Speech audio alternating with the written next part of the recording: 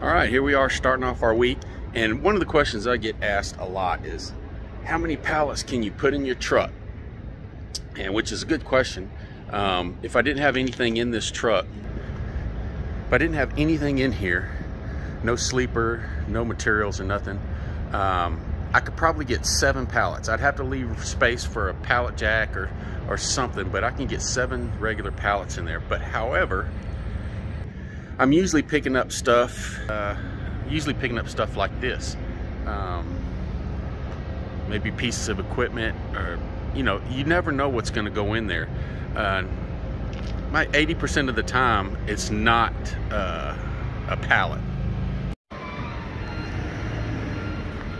All right, and this is usually, this could probably, well, it could go in my box, but I'm gonna put it on the back. It'll be easier to tie down, keep secure.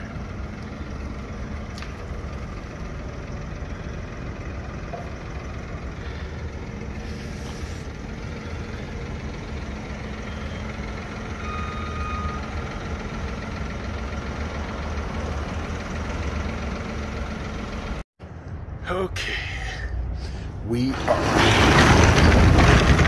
done with the first parcel, and this is what it looks like. Power buggy. Now, probably a chain would have done better, passed it through there, but there's soft corners with using the strap. Threw one over this bucket because it's a tilt bucket, and then one over the step right there. The weight on this is probably isn't even 1,000 pounds. So let's go to the next stop. Getting loaded here. This place makes cannabis products, and it's obvious they're getting high off their own supply.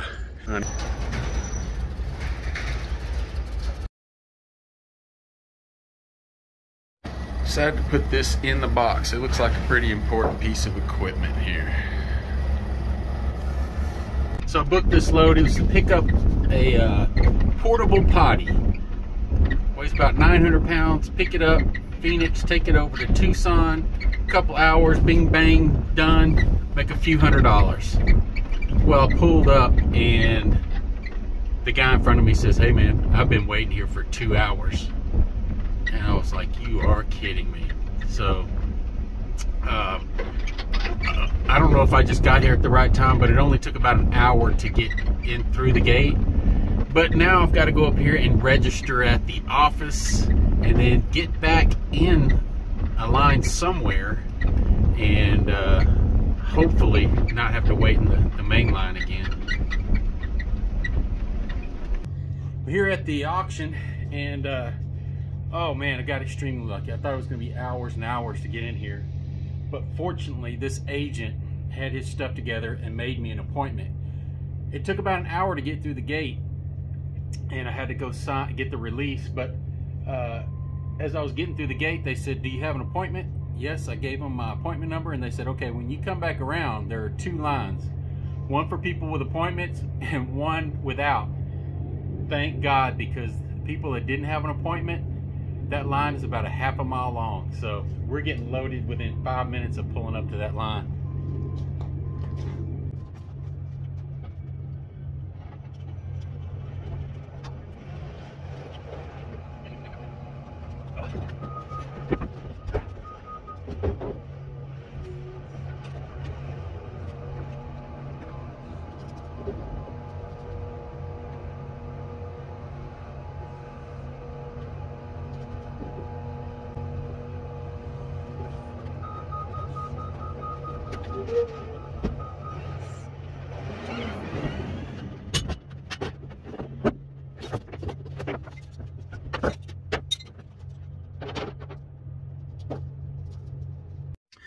All right, here's one of the problems with doing partials, especially on a bumper pull trailer.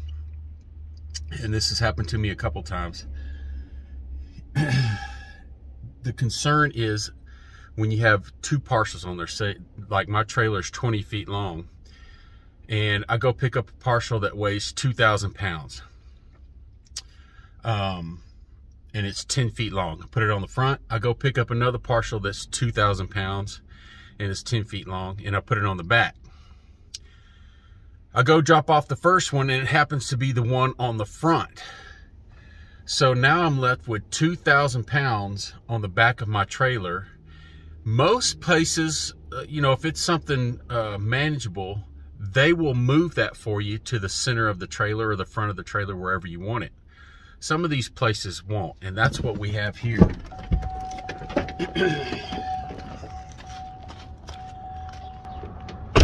So I just unloaded a power buggy up there, and they refused to move this. Now this thing only weighs 900 pounds. All they would have to do, you can see it has a place for forks. All they would have had to done was lift it straight up, and I would have backed up about 6 feet. They refused to do it. So now I have all the weight on the back of the trailer. I only have to go about 60 miles, but my concern now is that if I go over too many big bumps, this could unhook. Not likely to happen. I've got a pin in there, a lock, but it could happen. So I just have to take it easy. What I need to do is put me a winch on here, and I can winch these things forward myself. But this is pretty cool. I passed this road 1,000 times. Take exit 318, then turn right onto East Dragoon Road. I always see that Dragoon Road. I always wondered what was down there. So guess what? I have a delivery down here. We're gonna find out. Well, made it to Dragoon, Arizona. There's nothing out here. It's a few little buildings and some mountains and a train track. So I guess I wasn't missing anything. It's still pretty out here, but nothing to do. Got the porta potty delivered here in Dragoon, Arizona. And there's nothing out here. The guy I delivered to, he happened upon the property. It's a historical building, and he's opening just like a country store and a B&B. So I wish him the best of luck. He's out in the middle of nowhere for sure. But he says that the train tracks, which are right in front of his driveway, there's 60 to 90 trains per day that come through here. And I don't know if I believe that, but he says they take so long that traffic sometimes gets backed up, so he thinks he'll get some business off the traffic from the train being stopped. But just it's a town in the middle of nowhere. I don't know how these people make a living out here, because we're over an hour away from Tucson, and that's the only town near here. But just what an old west town you would picture. What it, you know, just what an old west town looks like. Got this building here. I'm not sure what's going on with that. Is that Jesus or a wizard? And that's his store right over there. And he doesn't know how to drive a tractor.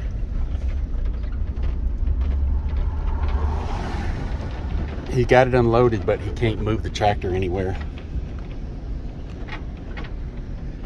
All right, let's get out of here and head home. Okay, let's talk about my short week last week. After I got done doing the partials, I went to Vegas and did a reset. Normally, I have trouble finding any kind of good load coming out of Vegas. Coming back to Texas, it's almost impossible. So what I usually do is take a couple of small partials, either to Southern California or Phoenix area, and from there, again, anything coming back to Texas is either not there or it's not paying very much. But this is how it worked out this week. So I got done with my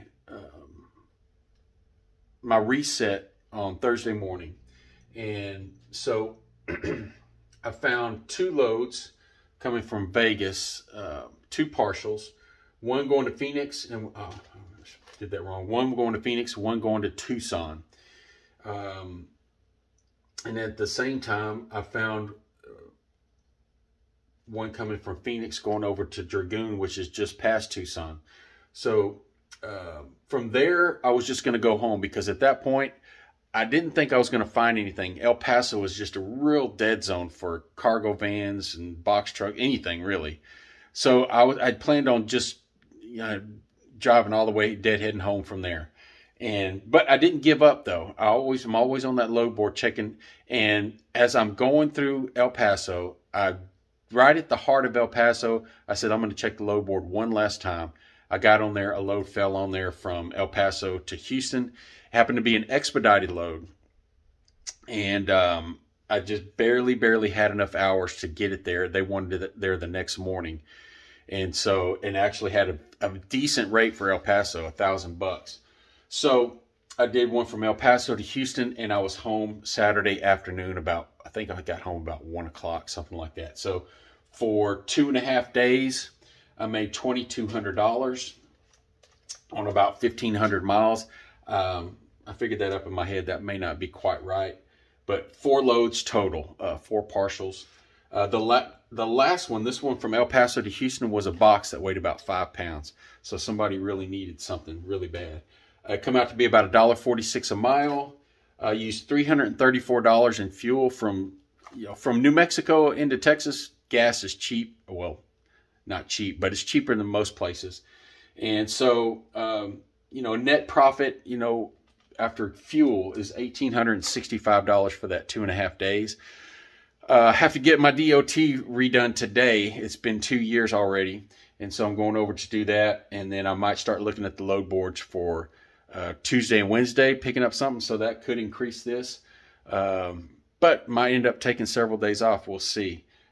But not a bad few days, especially coming from that direction. That direction is really difficult to pick up some good paying, not only to pick up loads, but to pick up something with a decent rate on it. So not a bad couple of days.